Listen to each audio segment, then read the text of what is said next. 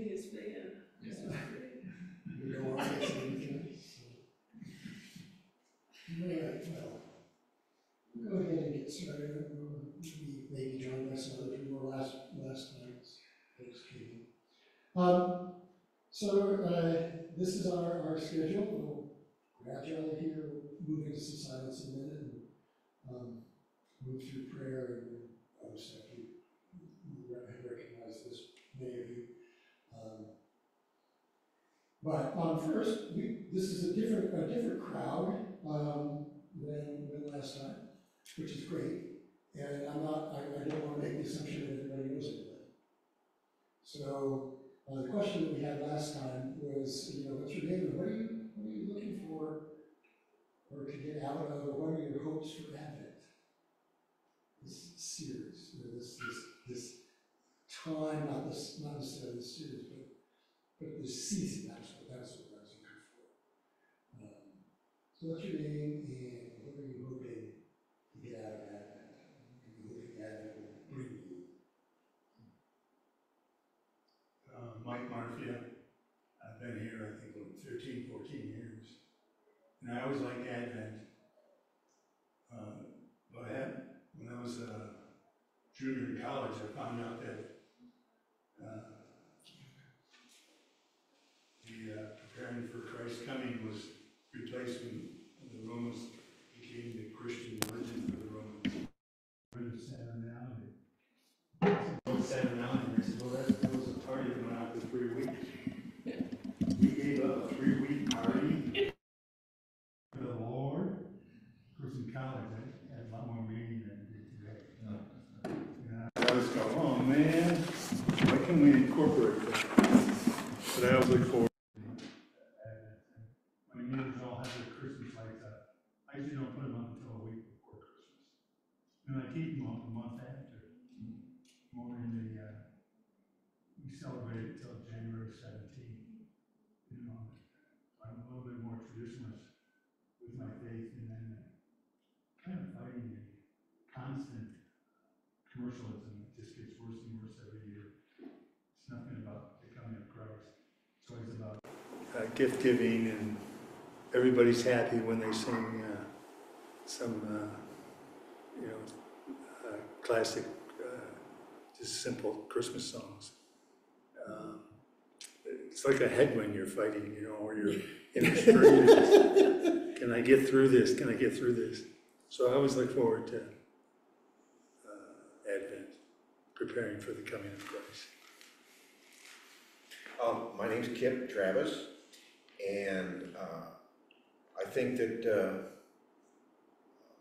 I've been retired now for 8 years, and children are out of our house, but we've got grandchildren that are young and close by, so that's really keeps the season juices going for us. But I think that I am very appreciative of the fact that I can find quiet pretty easily. And, I think that reflecting on what Mike said about all the commercialism, distractions, and so forth, I feel that a really good blessing to be able to find quiet and peace and just kind of try to lower my overall, find more calm and open myself up.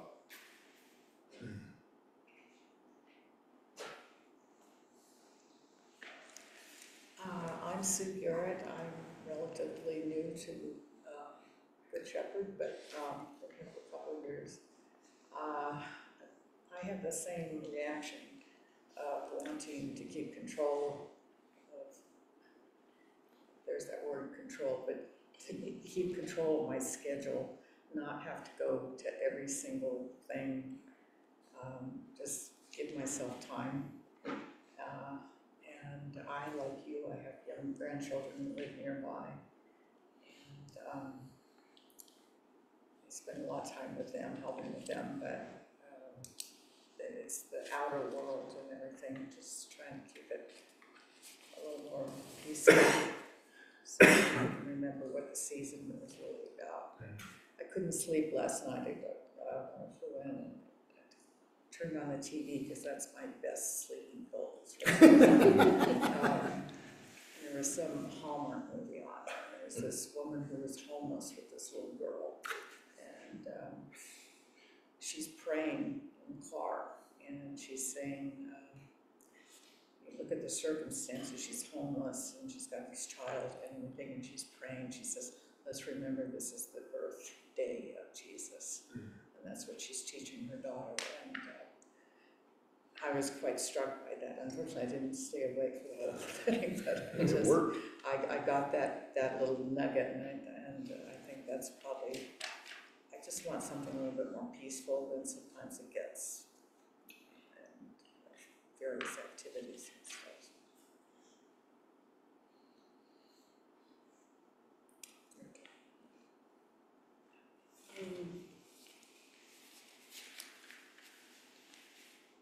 I do look forward to the quiet and the calm in the midst of all that is going on around one.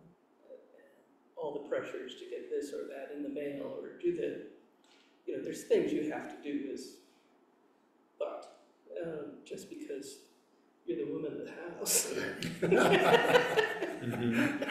Yeah, a lot more pressure on. But I am following the Advent program with you and also with Faith Club. And I realized how much I needed it. We were up, spent the night in Estes Park at the Y, and we did a simple thing, build a fire in the fireplace. And Harry retired early, and I was always taught never to leave a fire. So I spent 2.5 hours just watching the fire, nothing else, and occasionally poking it so it'll burn faster. But and I realized then that it's been a very long time. So that's what I look forward to, is just spending time doing nothing and waiting for what God will give. Yeah, I'm Andy Folkers.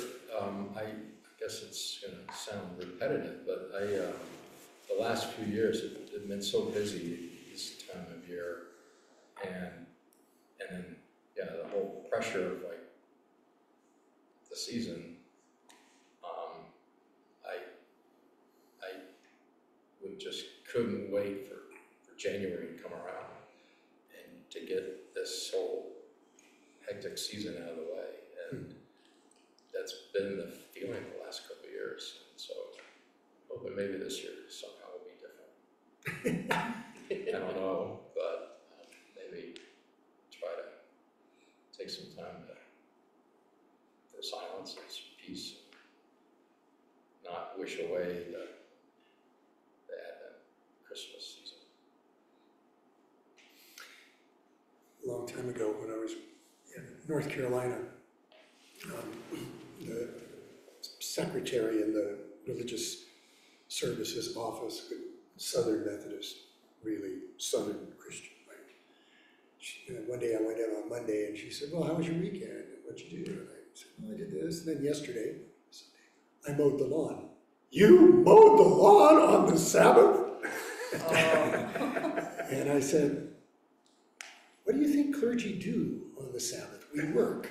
She said, no, I never thought about that. So Advent, I love Advent, but anybody who's clergy knows that it's a really, really busy season. It's a hard time, and then you throw on top of just all of that stuff, questions of stewardship and finance at the year end and all that. I mean, it just sort of kind of goes bluey.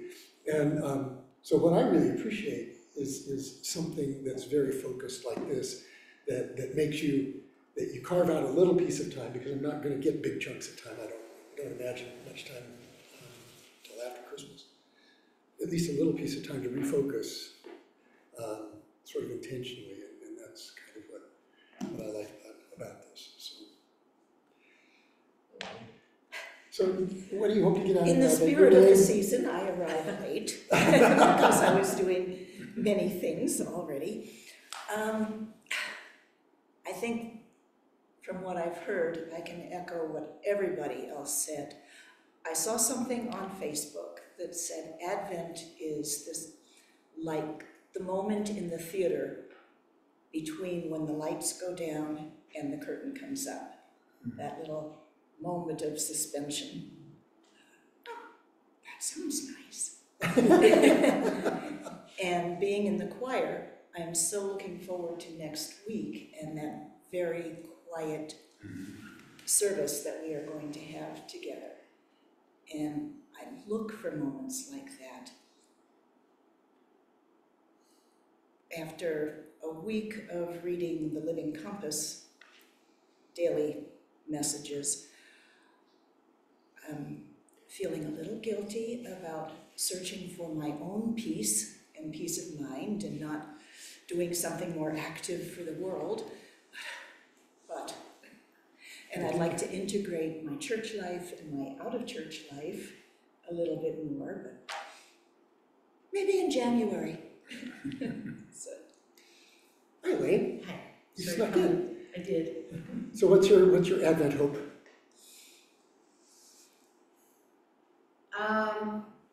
I would say my Advent hope is to be the light. To be the light. It's too much darkness. I don't want to get swamped by the darkness. I've been there trying to get out of it by being the light. Well, thank you all. So let's join together in reading this pretty brief prayer from St. Teresa of Avila. May I be at peace. May my heart remain open. May I be aware of my true nature. May I be healed. May I be a source of healing to others. May I dwell in the breath of God. Amen. So if you have not seen these guidelines, this is for listening. It's not necessarily for the right kind of use I statements sort of thing. It's how do we listen? And so if don't, I'll let you read them for yourselves. There is I statements in there, of course, but not just that.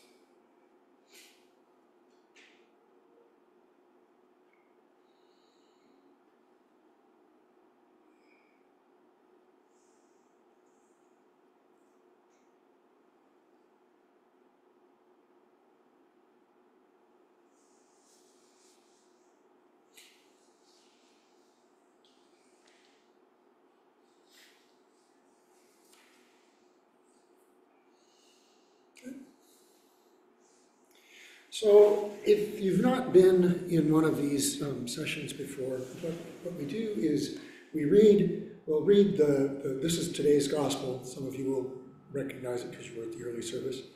We'll read it in two different versions to hear it differently. And we'll sort of go around the circle and each do a paragraph or as far as you want to read.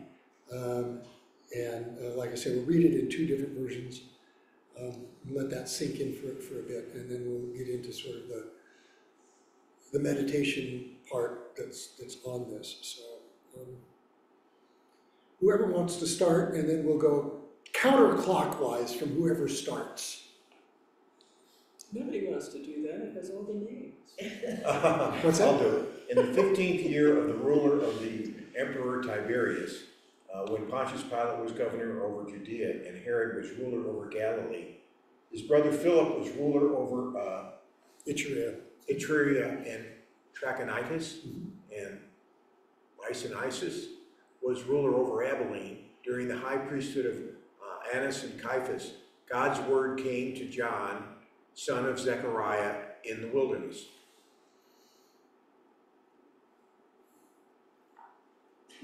John went throughout the region of the Jordan River calling for people to be baptized, to show that they were changing their hearts and lives and wanted God to forgive their sins. It is just as it was written in the scroll of the words of Isaiah the prophet. A voice crying out in the wilderness, prepare the way for the Lord, make his path straight. Every valley will be filled, every mountain and hill will be leveled. The crooked will be made straight, and rough places made smooth. All humanity will see God's salvation. So that's the contemporary English Bible, or the Common English Bible, the one that we're using here. There's a different translation. Let's pick that up. Elaine? Andy? Sure. In the 15th year of the rule of Caesar Tiberius, it was while Pontius Pilate was governor of Judea, Herod, ruler of Galilee, his brother Philip, ruler of Iturea and Trachonitis, it sounds like diseases, Lysanias, ruler of Abilene, during the chief priesthood of Annas and Caiaphas, John, Zechariah's son, out in the desert at the time, received a message from God. He went through all the country around the Jordan River, preaching a baptism of life change, leading to forgiveness of sin, as described in the words of Isaiah the prophet.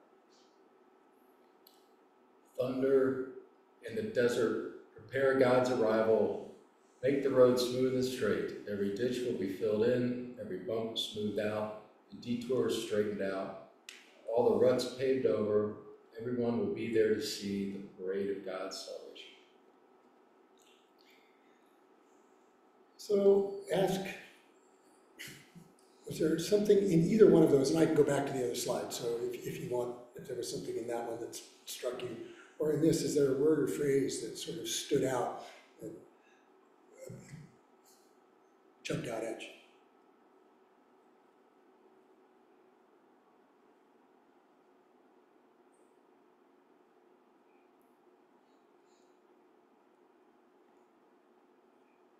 And if you want me to go back to Life change, pardon? baptism of life change. Okay. Yeah, go back, please.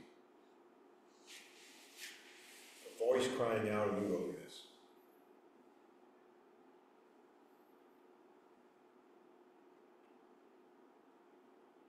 My son was going through a celebration of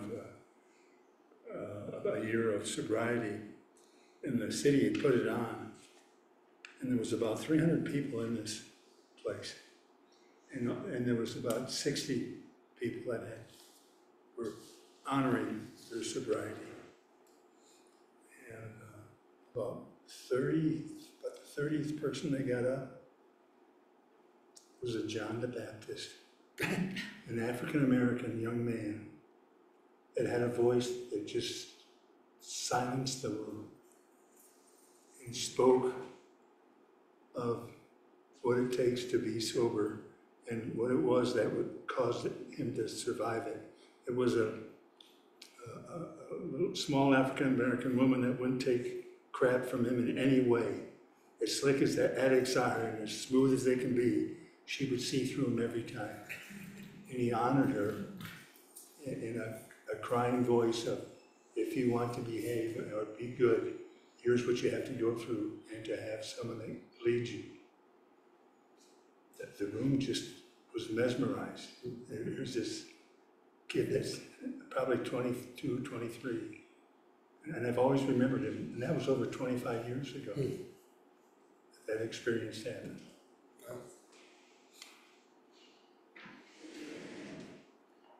Any others? I don't know that it's exactly a word, more a vision of just like construction. Destruction? Construction. Construction. Or restructuring, or, I see, bulldozers. Everything that's in the way gets moved out. So here's the reflection for today. And since we just read basically the passage from Luke, I'll start with the first paragraph and we'll keep going around. This is from, I don't know where she is bishop. So, when I think of being in a peaceful state, I do not automatically think of broods of vipers, unquenchable fire, or snacking on locusts while stepping into my camel's hair and leather girdle. I prefer to think, rather, about scented candles and warm sunlight, ocean waves lapping softly on the shore, and whisper traces of foam in the sand. When I think of practicing peace, I don't imagine a wild prophet standing waist deep in the muddy Jordan, telling me that what he's doing with water is only half the game, that the rest will be done through refining fire.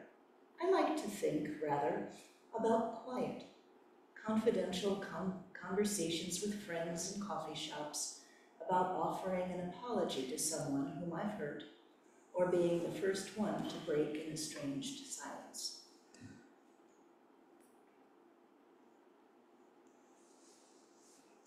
Yet the prophet John teaches us that sometimes That's what I'm going sometimes reconciliation and peace are achieved by a trial or a crucible.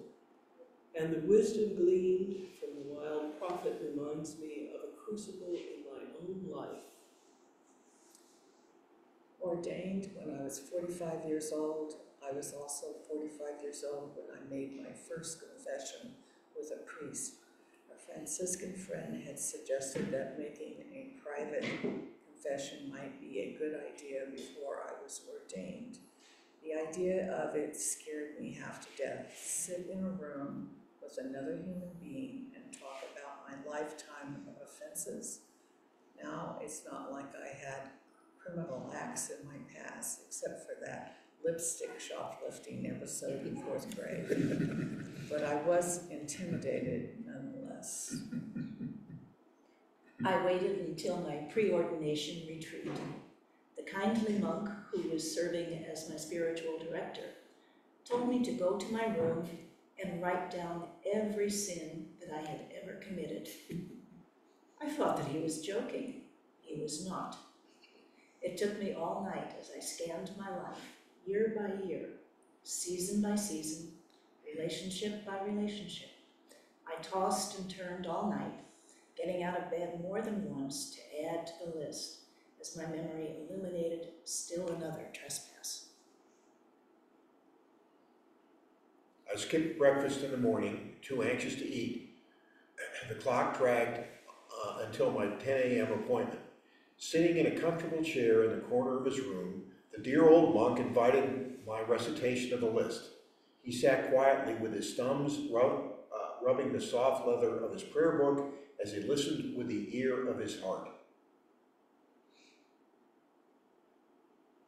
Handing me a folded white handkerchief, he let me compose myself before offering God's absolution.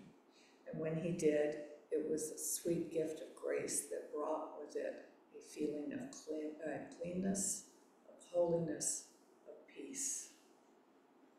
It wasn't fun or easy. In fact, the whole exercise felt like refining fire. But it was, perhaps, the first time I had ever practiced making peace with myself.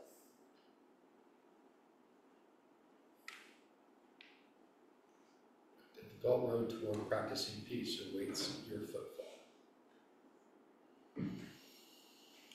So take a moment now to, those of you who went through the meditations this past week, were there some, because this is about finding peace within yourself, were there some of those, something in all of those that really struck you? And I'll begin. There was one of the days, and I can't remember exactly which one it was, but one of the days they were talking about, it wasn't just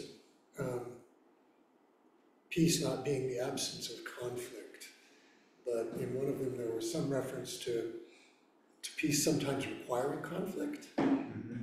To go through something, you have to go through something to be able to reach some kind of resolution. And there's a program, it's not the Strengths Finder, but it's similar to that. It's called the VIA Character Strengths Inventory. And so it doesn't do the ones that the Strength Finder does, which are basically, sort of vocational kinds of things. It has softer strengths, or, it has some of those, but it has some softer ones in it, like gratitude. That doesn't show up in the Strengths Finder. But and they say you're strong in all of these, but they rank them, right? And so the strength that is at the bottom of my list is bravery. And so entering into conflict to achieve resolution is a challenge. Because it's not just responding to something there, it's a conscious entering into. And so I spent a lot of time thinking about it this week. And I hadn't thought about that before. I think that was the one that made me feel guilty, because I was looking just for that absence of conflict or absence of chaos around me. That's not enough. I don't wanna. Yeah. So, Yeah. Peace is absence of conflict. It's pretty common idea. There are other reactions to anything that you might have looked at over the course of the week, or in this. One of the ones was, I think, practicing peace with gratitude. And I think for me that's a very good place to always be at, and be more aware of how I have so much to be grateful for. And and then I think for me that gratitude kind of then flows into a desire to be giving back to others. So, can I get you some water? No, I've got some right here. I'm not sick, this is just my.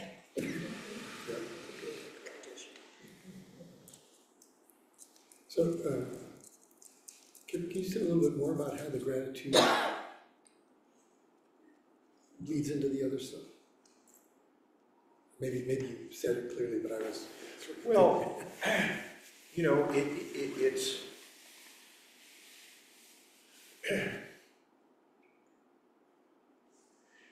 I think to show active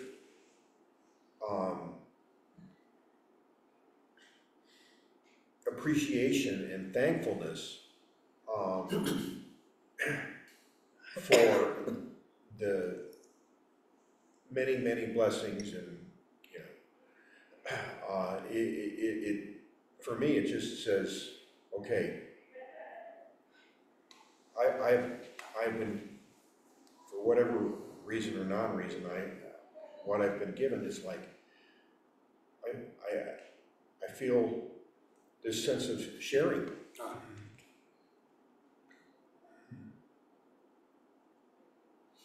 I shouldn't be, to properly reflect my gratitude, I should be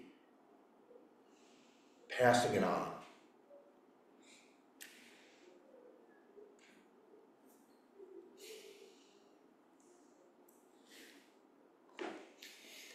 Well, thank you. Then what we do is we look at the meditation for tomorrow that sets the theme for the coming week. And so that starts here, and I will go ahead and do this. It's a short thing, and then we'll get into some more questions, some guiding questions. Our focus for this coming week will be making peace with ourselves. Lest we think this is self-indulgent, as Thomas Merton has written, we are not at peace with others because we are not at peace with ourselves. We cannot offer others what we do not have ourselves. On the surface, it may seem obvious that we all want to be at peace with ourselves, yet in yesterday's reflection, or the one that we just heard from Bishop Scanlon, In yesterday's reflection, the bishop reminds us that seeking a deeper peace within ourselves requires honest, soul-searching self-reflection. It's a road less traveled. So much so that Audrey, a person who takes practicing peace seriously, concludes her reflection with the unexpected words, "It was, perhaps, the first time that I had ever practiced making peace with myself."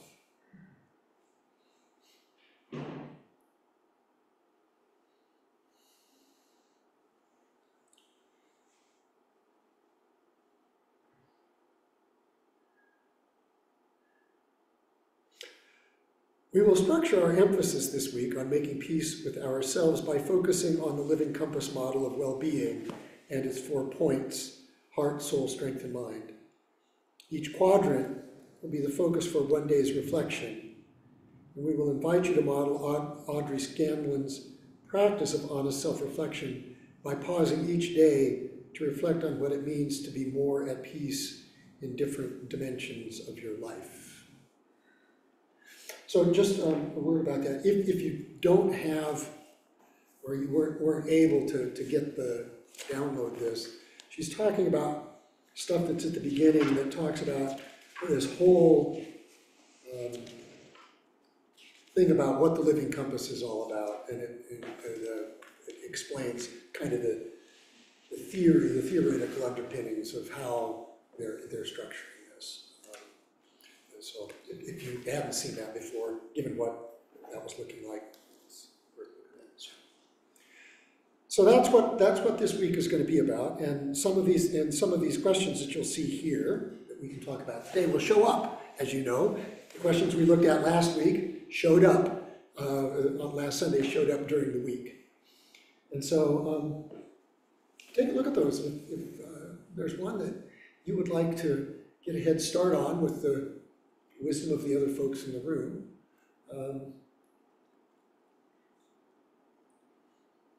call it out.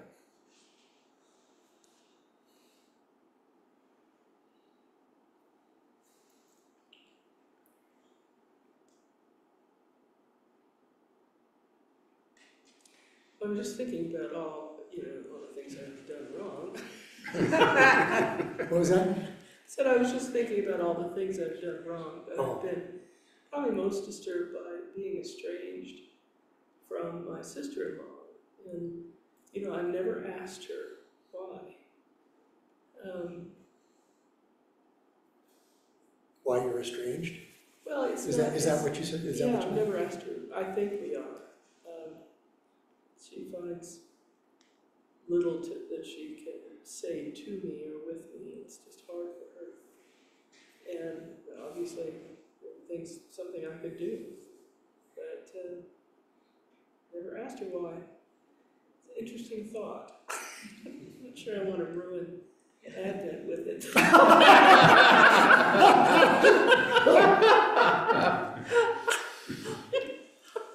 Honest. It might not bring the peace. I had it's to this point, and to you, it's just my experience. This happened to me 2 or 3 times. And I'm, in a relationship, friend, student-teacher relationship. And at one point I felt estranged from somebody, and actually from these 3 different people. And I finally decided, I needed to get that cleared up. And so I always took them out to lunch. All 3 of them, I took them to lunch.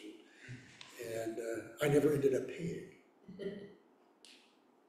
So it was my invite to take them to. There's a reason to do this. I wanted a free lunch. But after, and in every instance, it wasn't anything that they recognized. It was my thing that the potential estrangement was all on my side of, it was kind of one of those, what? And it was that healing thing. I'm not saying that that's what you should do or whether it's an Advent thing, but I just know, at least in given that, I found that really healing. I'm glad I made my first confession a lot younger than 45. Wouldn't have had as much to dredge up. But yeah, there is that thing of cleansing oneself. Years and years ago, when my kids were little pups, my next door neighbor was a lapsed Catholic who decided she needed to go back to church for Easter, and of course she needed to go to confession. Mhm. She was terrified. I said, "Oh, I'll go with you, that'll be a novel experience." So I spent the week trying to dredge up something that was like bad enough to confess. You know, 3 little kids, what did I have time to do wrong? I was very disappointed because we didn't get to go into the confessional booth because it was Easter and everybody was doing their thing. So it was kind of a drive-through confession, which seemed, I mean, we were walking, but you know, kind of a drive-through thing, which seemed a little weird. And I failed because his response was, "Well, everybody does that." I said, "Shoot, I failed confession." But so that was a less than positive experience, I would say. But I'm in a 12-step program and working my 4th and 5th step, which is basically confession in a different way. I can attest to the freeing aspect of hanging out everything, you know, to God, to another human being, and to yourself, and recognizing, oh, okay, under all this crap I've been carrying around for all these years, I'm a child of God. What? I'm a child of God, you know, and all that stuff isn't me. So it was interesting because I had to, my sponsor was far away, so we were doing it by phone, and it was November, and all my kids were home, so I couldn't do it at home. So I sat in my car, wrapped in blankets in November. It was freezing. You know, for a couple of hours, and we got through it. But it was really a life-giving experience. So similar, not quite the same. I once asked a Roman Catholic priest who listened to confessions, and one of his duties was on Saturday to go to the convent and listen to the confessions of the sisters. I said, "What's that like?" And he says, "It's like being bombarded with marshmallows."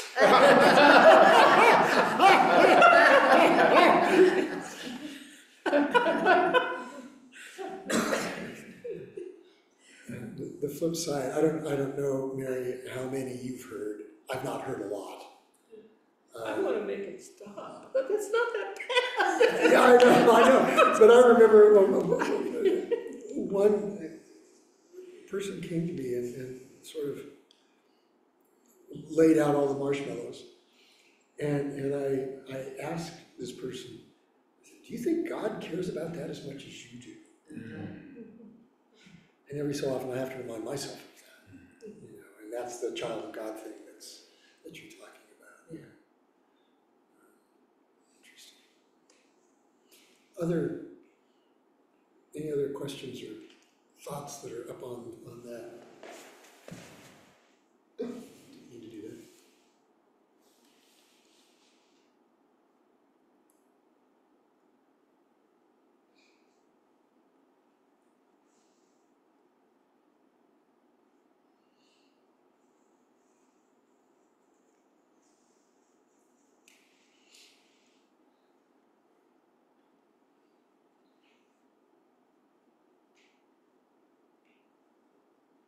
I think for the middle one, I recently picked up my journal again, and started using journaling with big fat crayons. With a fat crayon? Big fat crayons in my non-dominant hand, yes. Yeah, it gets another part of your brain talking, to work on this stress and crap that I've gone through since everything's blown up in this world.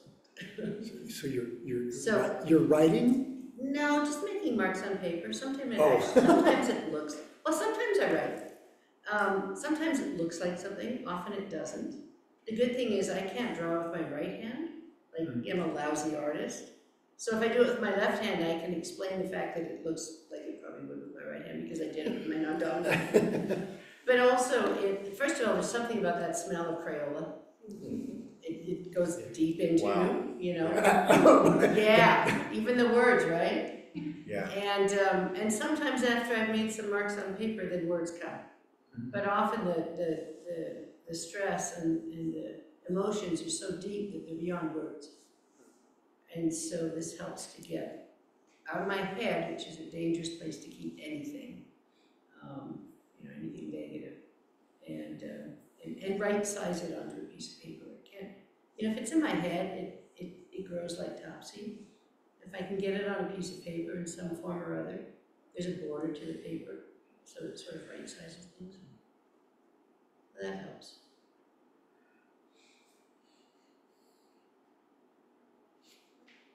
There's an app that some of you may have, or you may have heard of. It's called Calm.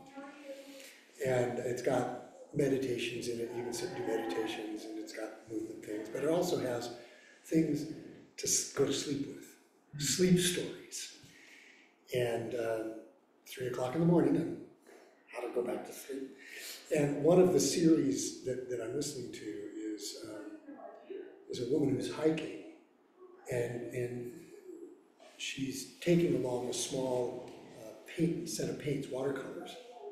And so she sits down at you know, her lunch stop and does a sketch and paints. God, that would be great. I wish I could do that. And she comments that that's different than taking a photo, because if you're standing in a place with everybody else in the same place, you're taking a photo of the same thing, everybody's got the same photo. But there's only one of those pieces of art that she does. And I'm like, God, I wish I could do that, you know. But there's that sense of, I don't know if it's that left dominant thing, but physically engaging in something, rather than forgetting to wait long enough for the camera to get in focus. Right. Even to get in focus. I look at a lot of the pictures I took over the summer, I thought, I could have waited just another second and it would have been a better photo. In defense of those photos, everyone may have taken a picture of the same thing, but probably to each person, they will see something different in their photo. Yeah, that's true. That's true. Yeah. But Insight Timer is another app that does that. It's Say free. again? Insight Timer, and it's free. It's got lots of bedtime stuff, meditation stuff. That's an app. Yeah, Insight Timer. INSIGHT. Any other thoughts about any of those? You'll see them this week, so you can go through the dailies. I really like these. I find them very thought-provoking. And I spend 10 or 15 minutes journaling after each one. So, any other thoughts on those? Yeah. I try, my family's does this very easily, but I don't, is meditation in the morning when I get up.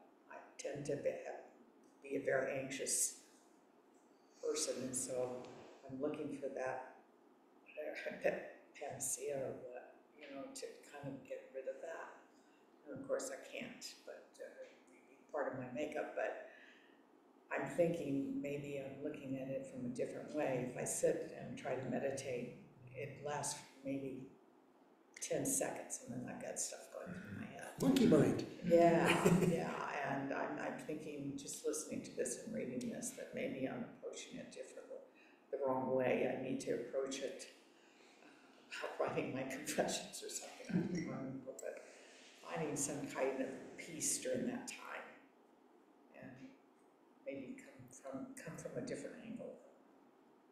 No. That offers options. Sorry, someone, and I'm terrible about remembering authors, but it was some holy woman who should have been able to like meditate like that, you know, a Mother Teresa type, although I don't think it was Mother Teresa.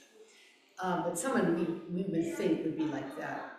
Once said about meditation, I sit down to meditate and 1,000 times something interrupts me. And she says, but here's, essentially, she said, here's the good news. That's 1,000 opportunities to turn my thoughts back to God. So instead of freaking out because the shopping list came on, Okay, maybe that's a, hey, I'm here, come talk to me, says God. yeah. You know, so maybe it's not failure, maybe that's just the process. I need to refocus. Just say, hi God, thanks, Okay, I'm here. thank you for that.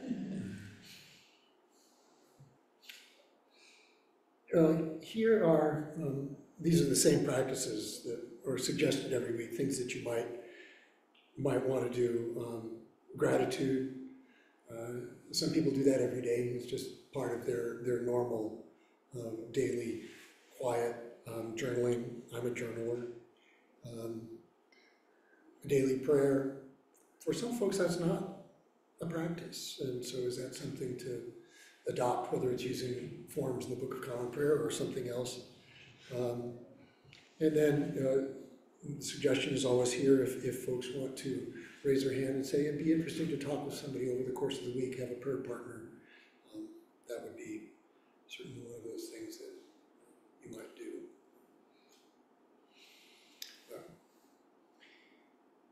Any questions, any thoughts before we close today?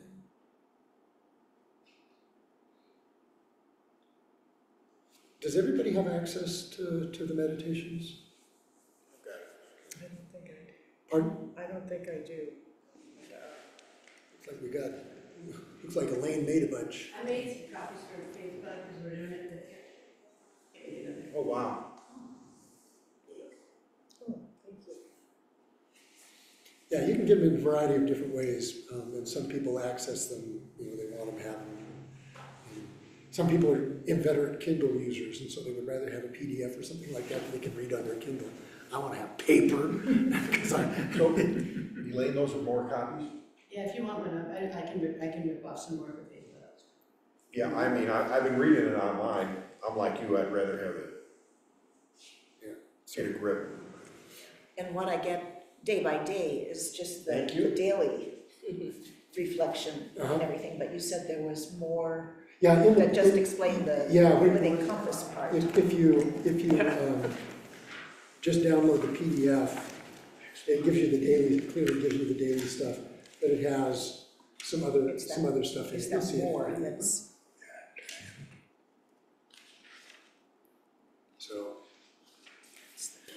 So it's worth looking at because it just gives you a little bit more. yeah, because that's what's missing with the, the little daily doses.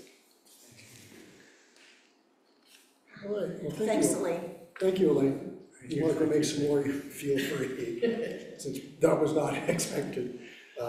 So here's our closing prayer. Let's go ahead and read this together. Oh, Heavenly Father, you give your children sleep for the refreshing of soul and body. Grant me this gift, I pray. Keep me in that perfect peace which you have promised to those whose minds are fixed on you. And give me such a sense of your presence that in the hours of silence I may enjoy the blessed assurance of your love. Through Jesus Christ our Savior. Amen. Well, thank you all. Thank you. Good luck being peaceful this week. Fat chance. It's so busy. Oops. Yeah. Did you want that? I did, and I got it. Oh, you But if you would bring up the first one, the St. Teresa one. Yeah, I can do that. Just the very first, the first prayer. Yeah. Yes. Okay, thanks. Thank you. Yep. Oh, whoa. My foot fell asleep or something, it didn't work. It's still on South Africa time? I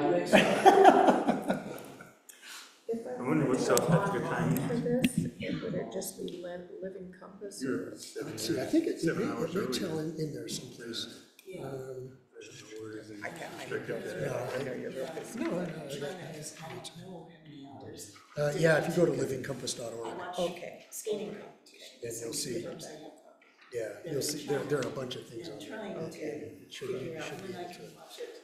you know, it should be the Certainly not 2024 advent. Okay. I think you'll find it. Okay. Fortunately with that Google Thank and you, I could have looked at it. YouTube, you can usually pull them up Yeah, I later. couldn't remember Yeah. exactly what it was. And I Thank you. Yep.